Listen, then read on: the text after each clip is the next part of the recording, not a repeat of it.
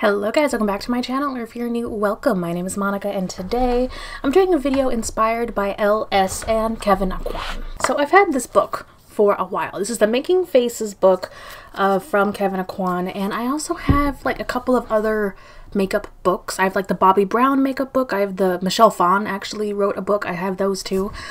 So I bought these a while ago, back when I was kind of first getting into makeup, and I thought like books would kind of help me because I'm always a book person, obviously. You see all the books here.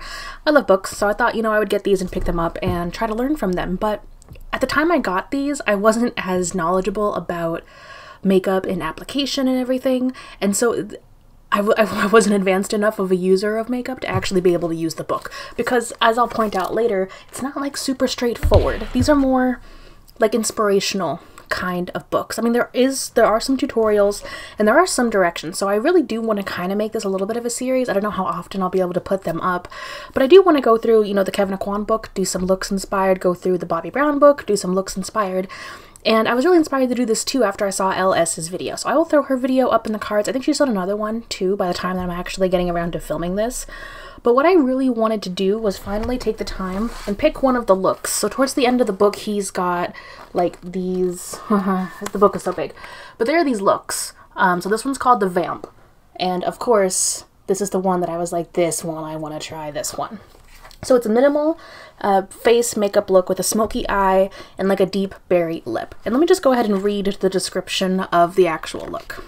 The Vamp. A beautiful young silent screen star named Clara Bow was named the it girl of the early 1920s. She was a fun-loving spirit who was seemingly unaware of her intense sensuality. She openly toyed with the hearts of both men and women, never intending any harm, of course. Her face had a certain winsome quality that defended her against any accusation of intentional seduction. Demi Moore captures the Vamp's essence perfectly. By using her doe-like eyes, fragile mouth, and pouty disposition, she could manage to soften and cajole even the most hardened and indifferent among us. So this is the look that I really want to try out. There's a bunch of other looks in here too, but this is just the one that going through here just really jumped out to me and like stood out as the one that I think would look the best on me. So we're gonna do this. Like I mentioned before, there are like a tiny little bit of instructions here, but what I do now realize is that these are the bare minimum instructions, and so for like a makeup beginner it was very hard to follow, because in the instructions they only mention applying one eyeshadow, but from the picture, I'll see if I can get a copy of this picture and like blow it up here. But from the picture, I can see at least 2 or 3 different shades of eyeshadow, you know, 2 dark mattes, a transition, and like a deeper shade. And then I see an inner corner highlight. And nowhere in the instructions do they mention an inner corner highlight or anything. They just mention one eyeshadow. So that's the kind of thing that, like, now that I've got a little bit more knowledge and experience, I can see that from the picture. Whereas previously, when I first got these books, it was like, I have no idea how you got from point A to point B. So yeah, so I pulled out the products. They give you kind of a list of products that you might need towards the beginning of the instructions.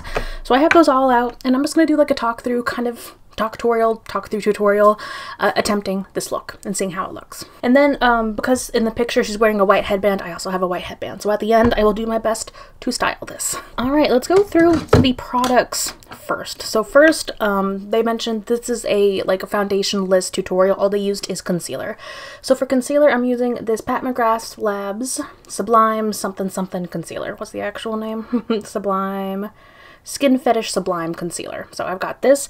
This is one of my favorite concealers to use all around my face, which is what we're going to be using it for here. The instructions also mention to use a translucent face powder, so I have a pressed powder from NYX, and then I have my translucent powder from Kylie Cosmetics. I'm probably going to be using a little bit of both. I almost panicked because I didn't have my wet beauty blender, but I don't need a wet beauty blender according to this. I'm getting out of my comfort zone and trying new things today.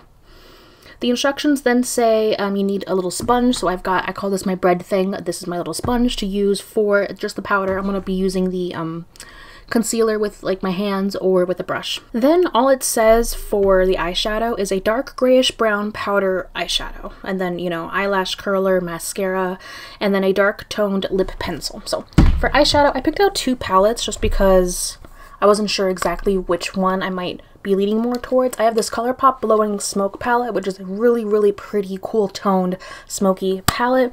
And then I have this Huda Beauty smoky palette, and this one's definitely a little bit more warm toned. So we've got some warm browns, we've got the matte black, but this one's more warm and then this one's more cool. So we're gonna see once I start digging into the shades which one I'm leaning more towards. I'm thinking more towards the Blowing Smoke, just because in the picture everything looks very cool toned until we get to the lip. All right, we have eyeshadow. Oh, speaking of the lip, what I picked out for the lip, they specifically mentioned a lip pencil and then I think they only use a lip pencil. It doesn't look like it's actually a full lipstick. I picked out a lip pencil and a lipstick. I was actually shocked I have a lip liner that'll work here because I really don't have that many lip liners. But this is from Mirabella. I got this in a Try Beauty box, I believe it was. And this is their lip definer in the shade Smart. So it's like a deep berry. And then I have a mini from Fenty. This is the Mattemoiselle lipstick in, what shade are you? Griselda. Got it. Took only a little bit. And this is a deep, deep berry shade. I think it's going to be perfect. I literally went through my entire lip collection looking for like a good shade, and I think this is going to work really well together. And that's everything to start with. Let's jump in. So I'm going to start with the concealer, and I've got, let me move my microphone over a little bit. I've got a full mirror right here. I'm going to be looking into here, then probably using the hand mirror from the Colourpop palette. But the directions actually say, for this photo, there is no foundation used, only a little bit of concealer and only where needed. If you use either product, keep the application light. And then next, apply loose powder using the sponge all over the face. So what I want to cover up, I do get redness, and this is a very pale kind of look.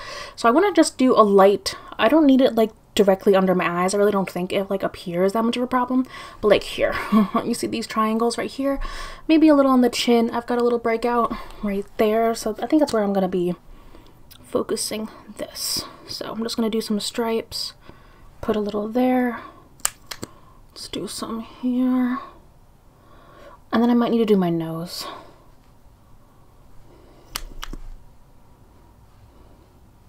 Yeah, just the redness is kind of throwing me off. So let's do that. Let's try it with the brush first. Oh, this has foundation left on it. Oops. Alright, let's try a brush that has nothing else left on it. This is a little fluffier than I would personally prefer. But I think for this kind of look, it won't be that bad. There we go. See, just covering up that redness. A nice, just evening out. There we go. Okay. So now I am seeing a little bit of redness just on my forehead, so I think I'm just going to add a little bit more there. And then I've got breakouts down here, so we're just going to do that. It's probably a little bit more than like Kevyn Aucoin would have wanted, but this is just light. I needed to cover up that redness, and now we've got a canvas. And from here, I think I'm going to go in with the loose powder. So let's just take the loose powder. We'll take our bread thing, and I'm not really going to bake anywhere. I'm going to try and just lightly set everywhere.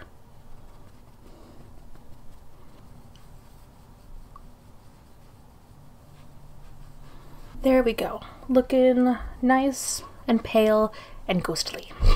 Alright, the next step says to do the brows. So, to achieve this look, they intentionally brushed the eyebrows down at the ends and up at the beginning to create a downturned eye, and then applied a dark grayish brown eyeshadow with a brush. It was applied at a downward angle with a concentration of the shadow at the lower outer corner and on the upper inner corner. Okay. So I think I have a little bit of an idea of what we're going to be doing. But first, I'm going to just fill in my brows just a tiny bit. I know that this is supposed to be like a straight across brow, but I did not want to shave my brows for this. I'm not getting that into it. But I'm just going to take the black shadow from this palette and just do a quick fill, like just straight through the middle fill. And then, like the book said, it was brushed up towards the beginning and then brushed down to create a downturned eye. So like this. Slight difference. Okay, so I think we're good with the brows. You know what? Looking here now, they don't even mention priming your eyes either, so I think I'm gonna go ahead and just quickly, using the same concealer in that face powder, I'm just gonna prime my eyes real quick, and then we'll go in with the shadow.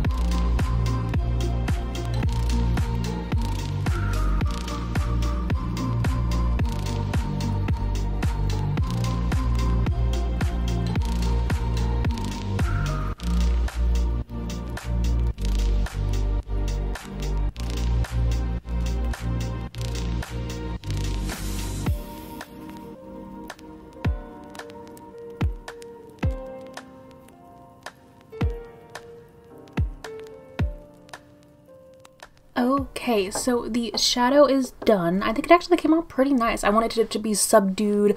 I tried to make the downturned look by focusing the shadow, the darkest shadows on the outer V right here, and then a little bit here on the inner corner. I think it's actually a cute effect. Yeah, it's cute. Okay. So we've got that done. Before I go in with mascara, I kind of need just a little bit of a setting spray. I think it looks a little dry and flat, which is partially what we're going for, but I think a setting spray will help a little bit. So I'm just going to use this Wet n Wild one and just...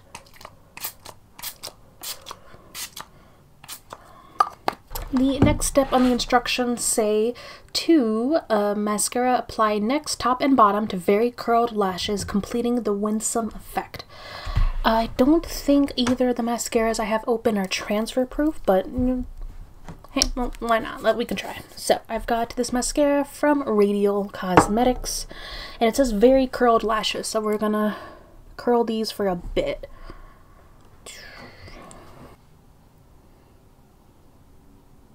Adding a little bit to the lower lashes. Alright, so now that the eyes are done, we're going to go to the lips. And looking at the picture, we've got, of course, the full Cupid's bow, so I'm just going to follow my Cupid's bow. But instead of going all the way out to the edges of my lips, I think I'm going to cut it a little short. But that's like the lip shape that it looks like. So I'm just going to take the lip pencil and outline. Oh, I think I've got some more redness coming through here. Oh well.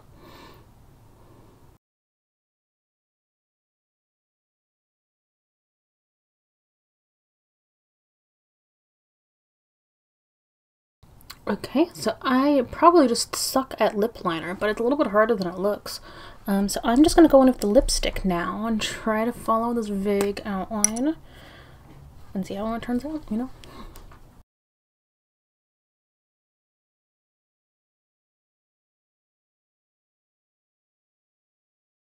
Okay, so the lipstick, it wasn't 100% what I was going for. I was trying to like shorten the sides of my lips, but I think I got the general shape right, and honestly this color was like perfect. So like when I sit with my like mouth closed, it looks really good. Okay, so I think that's the majority of the look. What I'm gonna do real quick is just try and style my hair like the picture with the headband, and then we'll be back for the final look.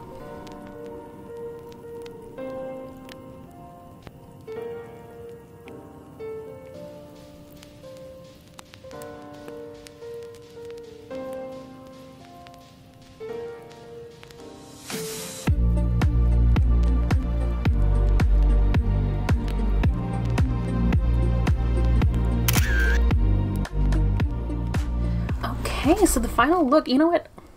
I think I did pretty good. I think I did pretty dang good. My only, like, the only thing I don't like, I don't know if it's showing up on camera, but because we only used concealer, I've got redness coming through, like, all down my neck and over here, and I'm not a huge fan. To me, it's, like, throwing off the look. So personally, I would probably do this with, like, maybe a medium coverage foundation just so I could keep the redness just covered up, because I'm just, that's throwing it off for me. But I love the smoky eye and like the bold burgundy lip. It came out so pretty, and I actually like it with the white headband. I kind of didn't think I was going to like it, but like doing the white headband and like pulling it down and having the hair kind of peek out, it looks really nice, especially for that kind of photo where she's clearly like looking up. And you can see, I don't know if she actually has hooded lids, but it looked really good with my eye shape, which is something I really want to like, you know, play with more, experiment more with. It's just looking for inspiration in these books and trying things outside of my comfort zone just to get the creative juices flowing. So let me scoot this headband back up a little bit. Alright, so I hope you guys liked that video. If you did, let me know down below. And if you want to see either any more looks from the Making Faces book or any of the other books that I have, I hope you guys found this at least a little bit interesting. Thank you guys so much for watching, and I cannot wait to see you in my next video. Bye.